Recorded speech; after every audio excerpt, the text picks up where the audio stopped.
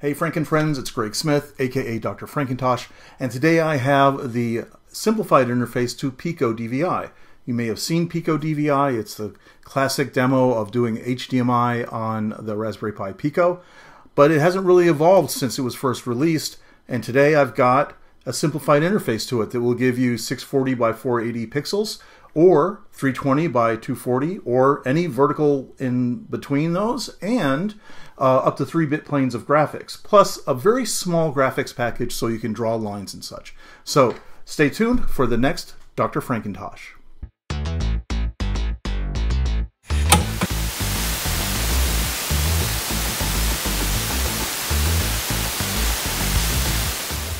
Welcome back. So, as always, my disclaimer, please don't like this video, don't subscribe to this channel, don't click up there or down there, don't watch my other channels, and please, your time is precious, but thank you so much for spending part of it with me. Now let's get into it. So, if you remember, about 3 years ago, the Raspberry Pi Pico came out, and Luke Wren created this amazing library that gave the Pico the ability to do HDMI. And what he did was he used bit banging, which is the ability to really quickly flip bits on the GPIO and basically emulate an HDMI signal. But not quite HDMI. It was actually DVI, which is a standard that came before HDMI. You can't say HDMI unless A, it conforms to all of the prerequisites, and B, you pay a licensing fee to whomever owns the license for that. So, but the project was really brilliant. In fact, you can see some of the demos behind me. But since Wren released his library, I haven't really seen a lot done with it. So I was watching another video, and I'll link to it below, from a guy named Dr. John EA Limited. And he's a really smart guy. He's a robotics expert, and he's been using the Pico to do a lot of really fun things with robotics. So I watch his channel pretty regularly, and he was talking about controlling a TFT display with the Pico and no frame buffer. And that kind of triggered something for me. I remember back in the day, Jay Miner created what was called displayless graphics, and he incorporated that into the Antic chip for the Atari 800. And that graphics capability had no frame buffer, but it used sprites. And depending on which line of raster you were on, it would display a bit of that sprite. And so you just had a list of things to show rather than trying to bitmap everything and throw it into a frame buffer. So that got me to thinking that maybe I could do that with Wren's HDMI package. So I went to his repo, downloaded it, and started to reverse engineer what he did. And let me tell you, it's a freaking work of genius, because that stuff is way beyond me. He has to do what's called TMDS timing signals, and he creates these signals or these symbols that then he puts into a buffer and sends down the pipeline and out the HDMI connection that he's got to the Pico.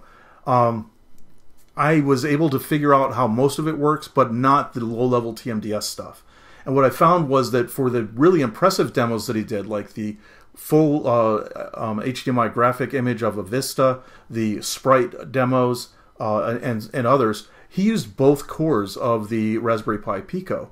And you know, he would sort of like set up a scan line on core 0 and then send it to core 1, which would display the scan line while it was generating the next scan line in core 0, and it would sort of tag team between the two cores to create basically using 100% of both cores, or in some cases 50% of one and 100% of the other.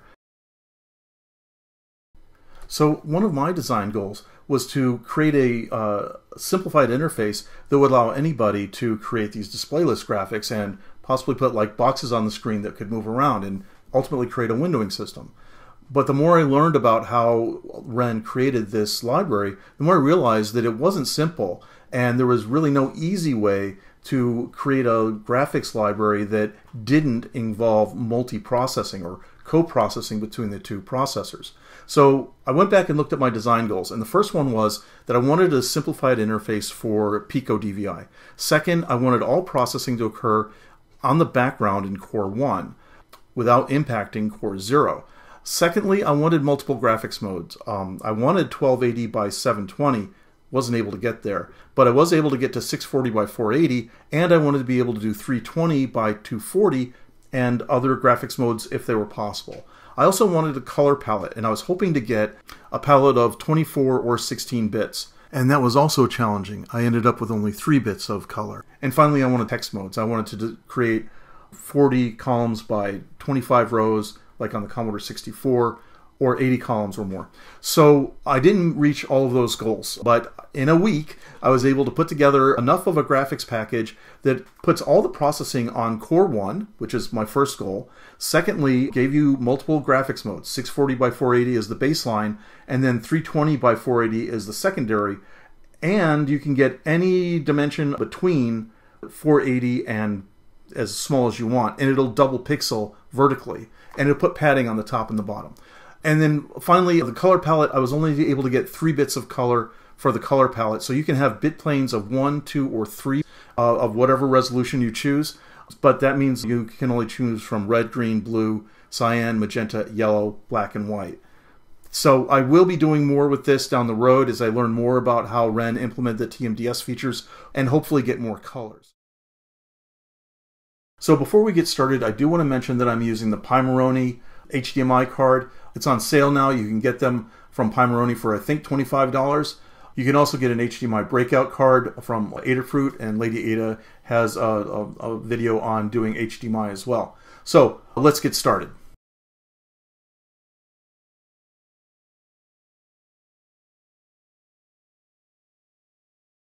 So what I'd like to do is walk through 5 example programs that I deliver with GDvi, our simplified interface to the PicoDVI. And we'll start off with Hello World, which is a 320 by 240 graphic with the words Hello World bouncing around the screen. So to start, we initialize an LED GPIO so that we can see proof of life while the app is running. We set the width to 320, the height to 240, and the bits to 2, which means we have 4 pens to draw with. Each pen gets a different color. And here's our palette. Even though this says a palette of 8, they're only going to use the first 4 of white, red, green, and blue. We initialize the HDMI system, calling GDvi init, giving a width, a height, the number of bits, and a user pointer. This is just user data that gets carried along. We're not going to use this right now, so I set it to null. We set the palette to the 4 colors that we're interested in, and then we start the HDMI. And that's it. At this point, HDMI is running in the background, and our application is running in Core 0 in the foreground. So we paint the Hello World graphic. We set our blink rate to 100. We then loop forever, blinking our LED and moving our XY coordinate and repainting our screen. And if we look at Hello World, you can see how I've given you 4 very basic graphics functions. One of them being GFX Clear, which takes a GDvi object and sets the screen to whatever pen you specify. Notice that it's not color here, it's a pen, because we have a palette of 4 colors. The next step is to draw 2 boxes around the edge of the screen so that we know where the boundaries are. We set our X and Y coordinates.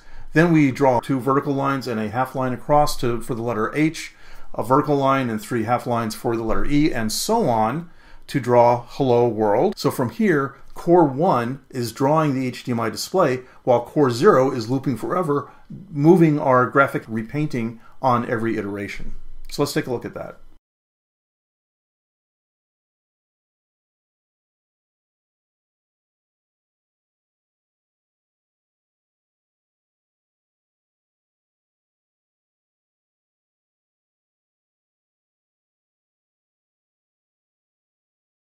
The next example is a classic screensaver, a bunch of lines that bounce around the screen with tracking. If you remember the old game Quicks or Kicks, it looks like that. So we set the screen width and height this time to 640 by 480 and the number of bits to 3, so we're going to have 8 colors.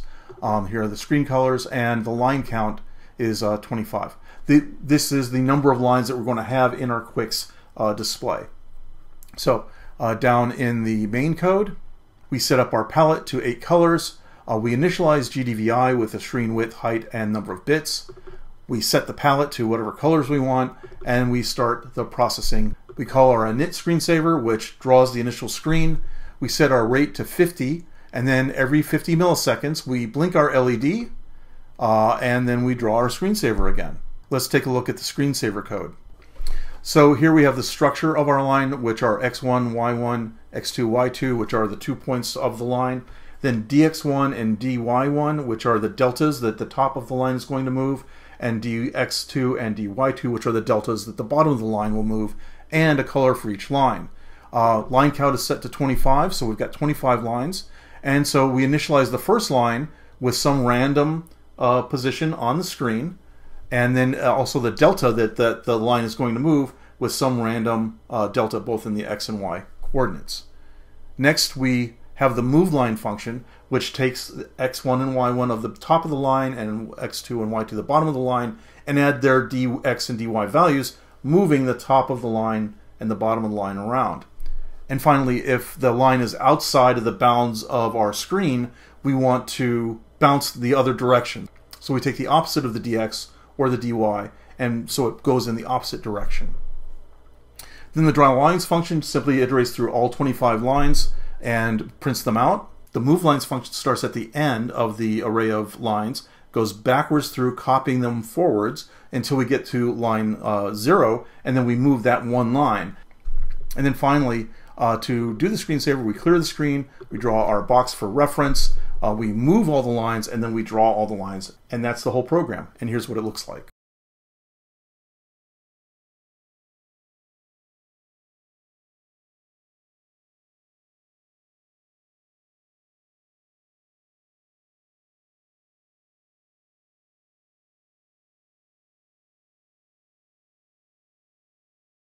Now I've got 3 demos of how palettes work, and they're a little funky. For 1-bit map and 2-bit maps, we actually have a palette that you can modify in real time, and it changes all the colors of the screen without redrawing the screen. But for technical reasons, when you get to 3 bits, there's not enough time in the raster image or the scanline generation to manipulate the palette colors. So you actually end up just repainting the screen from scratch. I hope to get this fixed in a later version, but for now, this is how it works. So if you have a 1-bit palette, you draw your screen, and in this case, we're going to draw some numbers on the screen. They look like 7-segment LEDs. It's going to be the width of the screen, and then the height of the screen, then the number of pixels, and the current foreground color. So in the main program, we do our initialization as before. We draw the entire screen. We set our redraw rate at 50, and then you'll notice down here, after we blink the LED, all we do is update the palette. And then the update palette code, you can see here, all we're doing is changing the foreground color and then resetting the palette. So this is cycling through all the different colors for the foreground. This is the single bit mode, mind you. So there's only one foreground color and a background color. So we're cycling through all 8 of the colors with the foreground, just resetting the palette, and you get this effect of a constantly changing color scheme. So let's take a look at that now.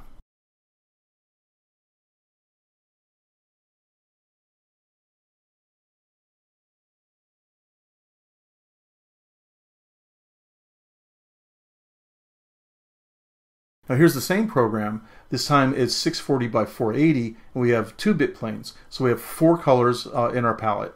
And we do the same thing here where we update the palette, and then I do a little trick here where I just update the last line of the display so that you can see that the foreground color is changing and has the same effect. So now here's 2-bit planes with 4 colors, but we're cycling through all 8 colors in the foreground.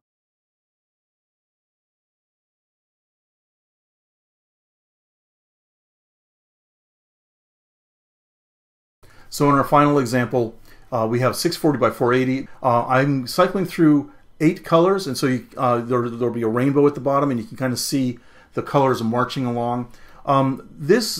Because of technical reasons, I actually have to redraw the display every time, and you can see this down here in the draw screen function. In a later version, I do hope to fix this so that you can just change the palette colors, but you get the same effect. You have a palette, 8 pens, each pen can be a different color, and when you update the palette and redraw the screen, it redraws the screen in a new set of colors.